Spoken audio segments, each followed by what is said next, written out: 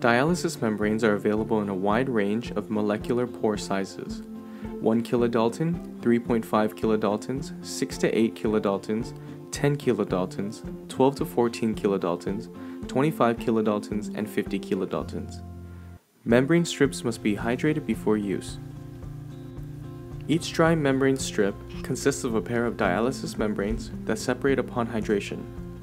Membranes can be hydrated overnight in a buffer containing 10% ethanol. This provides ready membranes to most efficiently begin your experiments. Assembling the Teflon block takes less than 5 minutes. Bars in each set are labeled A to I and should be used in a sequence. To assemble the Teflon block, begin with the bar labeled A.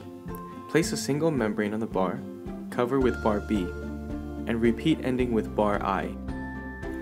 Open the base clamp and place the assembled Teflon block in the base. Insert the stainless steel pressure plate between the Teflon block and the cam. The pressure plate allows the Teflon block to be loaded with 1 to 8 dialysis membranes depending on the sample number required in the experiment. Tighten the assembled unit with even pressure using both hands to rotate the cam levers. Fully assembled unit is now ready for use. Immediately add buffer to the dialysis side of the well to prevent dehydration of the membranes before the test samples are added.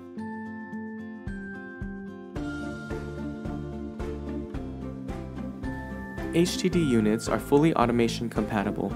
Sample well positions conform to SBS plate specifications and are compatible with all standard 96 well pipetting equipment.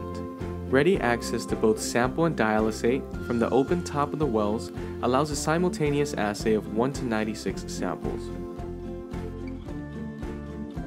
HTD devices are compatible with a wide range of automated pipetting instruments.